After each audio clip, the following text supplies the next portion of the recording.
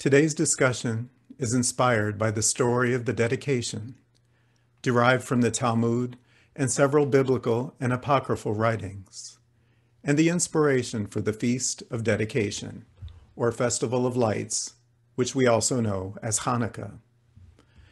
With the traditions of light and gift-giving, and the dates which usually fall in December, we have a tendency to draw parallels between Hanukkah and Christmas. But Hanukkah focuses primarily on an energy of thanksgiving, more akin to the holiday we just finished celebrating. Either way, it's worthy of a closer look. The metaphysical meanings shared in today's discussion are primarily from Kabbalah.com and the Unity publications, the Metaphysical Bible Dictionary, and the Revealing Word. Here is the story of Hanukkah, as recounted on the website Chabad.org. Now the Maccabees returned to Jerusalem to liberate it. They entered the temple and cleared it of the idols placed there by the Syrian vandals. Judah and his followers built a new altar, which he dedicated on the 25th day of the month of Kislev. Since the golden menorah had been stolen by the Syrians, the Maccabees now made one of cheaper metal.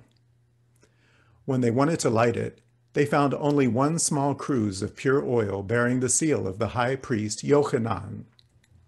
It was sufficient to light for only one day, but by a miracle of God, it continued to burn for 8 days until new oil was made available. That miracle proved that God had again taken the people under protection.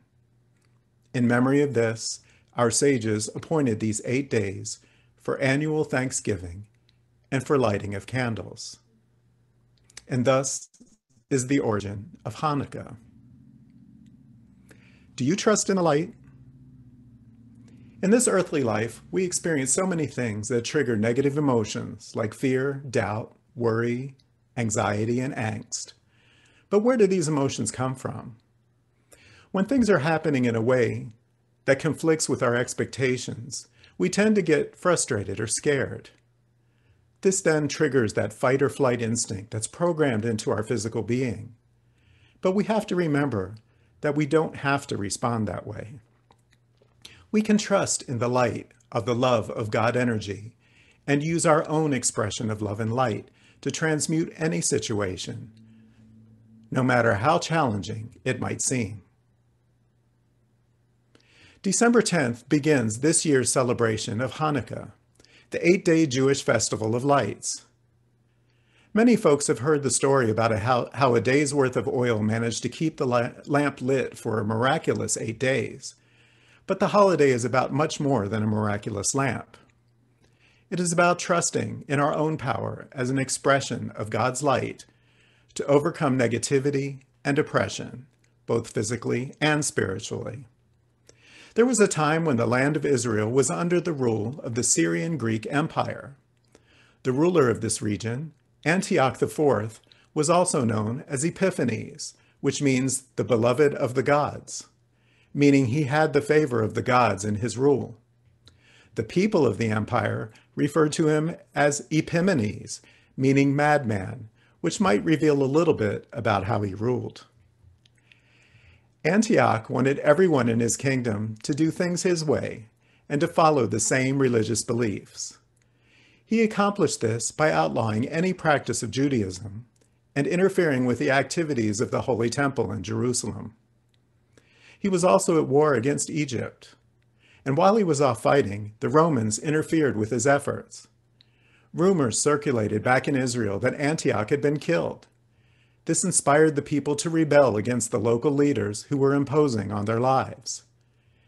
Antioch came back from his war, angry about the Romans' interference, and even angrier when he heard about the rebellion at home. He began a killing spree to wipe out the Jewish people. He also enacted severe laws that forbade worship. He destroyed sacred documents and banned many of the rituals that were so important in the lives of the Jewish people. Some of the people decided that they'd rather fight than switch, and rebelled even harder, resulting in the death or expulsion of Syrian officers. The account of our story on Chabad.org goes on to explain, The Maccabees were a band of Jewish freedom fighters who freed Judea from the Syrian Greek occupiers. The word Maccabee is an acronym for the Hebrew words which mean, "Who is like you among all powers, God?" In other words, expressing the power of God within them to defend what is right. Led by Judah the Maccabee and his 4 brothers, they trounced the Greek interlopers and restored the Holy Temple in Jerusalem to the service of God. Their victory is celebrated during the holiday of Hanukkah. Now, as we've discussed before, every name, place, and situation in Scripture reflects aspects of our path of spiritual unfoldment, not only in the context of humanity as a whole, but also for each one of us individually. The Maccabees represent mutual love and bestowal or honor. Judah means praise of God and represents a mental attitude of Christ consciousness leading to greater expression of divine power. Jerusalem means dwelling of peace, and it represents a place of peace in our consciousness. Syria represents our intellectual pride, and Greek represents our egoistic desires.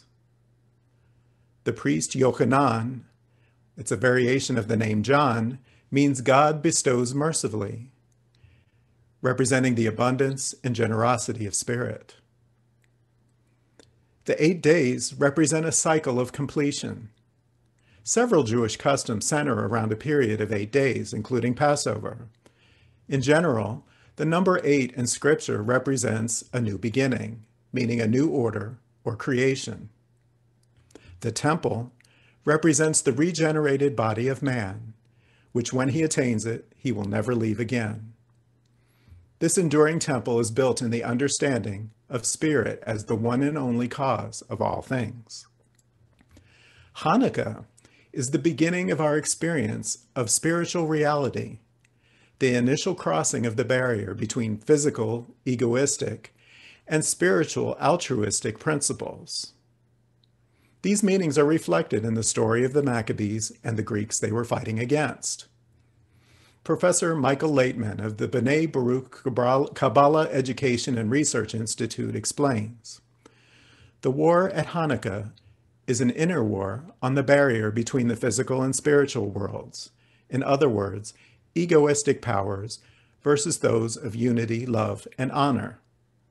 Our egoistic desires and thoughts are what stand between us and our sense of eternity, harmony, and wholeness, which is what we rejoice in when we win the war that Hanukkah symbolizes."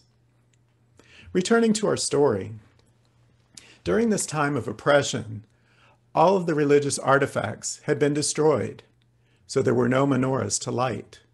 Most of the sacred oil had been destroyed, and they could only find 1 cruse of oil that had been blessed. They lighted it, not expecting it to burn for long, but miraculously it lasted for 8 days, long enough for them to replenish their supply. Was that a miracle? Well, let's see as we take a look at the story again through a metaphysical eye. Intellectual pride and selfish desires, represented by the Syrian Greeks, have no understanding of spiritual truth, represented by Israel, and thus seek to wage a war against spiritual thoughts of the heart. The power of mutual love, the Maccabees, inspired by divine power, Judah, steps forth to restore the understanding of spiritual truth, the clearing of the temple, conquer selfish pride and desire, the Syrian Greeks, and restore peace, as in Jerusalem. As we recognize the abundance of God's spiritual light, Yochanan, we recognize and appreciate our blessings, Judah, and in turn express our own light, the oil lamp. This renewed outlook ends a cycle of self-doubt, the 8 days, and begins a time of new strength, the restored temple, which establishes a new pattern or tradition of hope and giving rather than selfish motivations, which is the tradition of Hanukkah. The people of Israel had to trust in the light, literally, that the oil in the lamp would continue to would last for as long as was needed. The oil represents not only the abundance of the universe, but also our own state of consciousness. By trusting, the people were able to overcome a consciousness of lack and tap into the abundance that was always there for them. And this is something we can all do. Have you ever had an experience where time seemed to fold, and despite the perception of not enough time, you ended up with time left over? Have you ever experienced running short on something you need, but then somehow you managed with what you had? Have you ever thought you'd never be able to accomplish a long list of tasks, but somehow it wasn't as challenging as you thought it was going to be? Have you ever wondered how you were going to be able to pay a bill on time, and then suddenly money came to you from an unexpected source? Have you ever thought you'd be stranded by a snowstorm when you really needed to be somewhere, but somehow the temperatures stayed above freezing and all you got was rain? These are all examples of tapping into universal substance, the abundance we all have access to. The menorah is the symbol of this abundance. I remember a business trip where I left a meeting in New Jersey in the late afternoon, and I had to drive to Northern Virginia to serve at church that evening. I barely had time to make it home to my house in Maryland, much less drive all the way around DC during rush hour to get to Virginia. The whole way, I was visualizing a clear path and picturing the clock slowing down so I could make better use of the time that I had. The whole way, I was using the power of thought to bend time. I not only made it quickly through several cities that are normally very congested at rush hour, I arrived at my destination and half an hour earlier than I needed to be there. There was another experience I had at work where I had a certain amount of time to discuss a lot of material to our client. It was like making a half an hour Reader's Digest condensed version of a 2-hour presentation. The client had lots of questions, which was slowing things down even more. We probably should have scheduled at least an hour, but we had to manage with the time that we had. There was another group waiting for the next presentation, so I asked if I could just have 10 extra minutes, just 10 more minutes. We got through all of the material I needed to cover, plus every question that the group had for me, and we still had 5 minutes to spare. We were all amazed. I can't explain it. I can only tell you that it happened. I trusted in the light. I had a clear vision of what I needed to accomplish, and the universe opened a path to make it happen. I'm not saying that these situations were miracles, any more than I will say that one day's worth of oil burning for 8 days is a miracle. I believe that everything in the universe is subject to natural law, and that there's a logical, scientific explanation for everything we experience, even if we don't yet have the knowledge or the insight to understand what that explanation is. Yes, things sometimes seem miraculous, but they happen because it's possible for them to happen. Trust that the infinite intelligence that pervades the universe knows what it's doing. I never stop being amazed by the possibilities. Before we conclude, let's explore the ceremony of lighting the Hanukkah, the special 9-branch menorah that's used only for this occasion. Here I have a Hanukkah. This one's special to me. It was made by my father about somewhere between 60 and 70 years ago, before I was born. And when I've explained to some of you that when my father was Jewish and my mother was Catholic, so we celebrated both sets of holidays. And this was the menorah that we used when I was a little boy. So it's special to me. It's also kind of special if you think about the story that we just heard. The golden menorah was stolen, so they had to make a new menorah out of cheaper materials. Now, how often do you ever see a menorah made out of wood? They're usually kind of fancy, metal and glass and fancy materials. But this one's very basic, and it's very special to me. And last year, my stepmother gave it to me as a gift in honor of my father. The ceremony of lighting the candles includes 3 blessings and a song. The candles are normally lit at sunset. And of course, it isn't even Hanukkah yet, and it's certainly not 5 o'clock. It's not even noon, but as Jimmy Buffett likes to remind us, it's 5 o'clock somewhere. I will share the blessings with you in Hebrew and in English, which are sung in reverence to the traditional image of God as a personified being. I will then explain my metaphysical interpretation of each blessing as the candles are lit. The candles represent the days of Hanukkah and are placed right to left and lit left to right, beginning with the current day and working backwards. The first candle to be lit is the shamash, the helper candle, which is used to light the others. On the first night, only the shamash and the candle for the first night are lit. Each night, an additional candle is lit until the 8th night, when all of the candles are lit. The first 2 blessings are offered each night.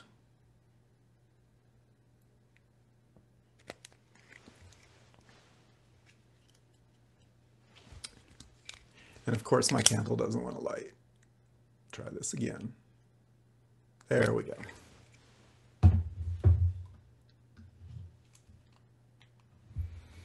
The first blessing, Baruch atah Adonai Eloheinu melech haolam, asher kiddishanu b'mitzvotav v'tzivanu lahadlik ner Hanukkah.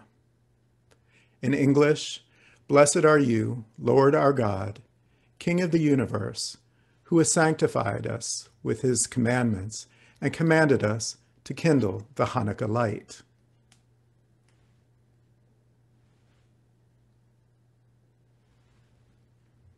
Metaphysically, blessed is the universal energy that guides us all, which honors us with blessings, inspiring us to share the light within. The second blessing, Baruch atah Adonai Eloheinu melech haolam, she'asa nisim la'avutenu bayamim hahem bizman hazeh. Blessed are you, Lord our God, King of the universe, who performed miracles for our forefathers in those days to this time. Metaphysically, blessed is the universal energy that guides us all, and which inspired and guided our ancestors to freedom. We honor our past as we celebrate our present. The third blessing is only sung on the first night of Hanukkah. Baruch atah Adonai Eloheinu melech haolam, shehekianu vikimanu vehigianu lizman hazeh. Blessed are you, Lord our God, King of the universe, who has granted us life, sustained us, and enabled us to reach this occasion. Metaphysically, blessed is the universal energy that invigorates us, sustains us, and inspires us as we celebrate another season of gratitude. Finally, a song called Hanarot Hallelu, which is sung following the blessings. This time, I'm only saying it in English. It's a little bit too much Hebrew for me, and trust me, you don't want to hear me sing. We kindle these lights because of our wondrous deliverance. You perform for our ancestors. During these 8 days of Hanukkah, these lights are sacred. We are not to use them, but only to behold them, so that their glow may rouse us to give thanks for your wondrous acts of deliverance. Metaphysically, we might say, we kindle these lights in honor of the blessings humanity has recognized over expanses of time. During the 8 days of this feast of dedication, these lights symbolize the expression of sacred oneness we share with all. We do not use the candles for their functional purpose. Rather, we see them as a symbol of the power of light within us, the glow of which reminds us to give thanks and gratitude for all of the good we experience and create in the past, now, and always. The universe is abundant, and as children of the light, with the power to manifest with our thoughts and actions, we can tap into that abundance to achieve anything we need. Trust in the light. Trust in yourself. Trust in the creative force of God that expresses within you. Let your love and light conquer selfish pride and desire. Clear the temple of your mind of all doubt, worry, fear, and negativity, and give yourself space to shine abundantly. The more you work with the flow of the universe, the more it will be able to work with you to accomplish whatever it is you need. Not always what you want or the way you want it, but always what serves your highest good. And when you receive it, remember the reason for Hanukkah and give thanks and celebrate what you have created. Shalom.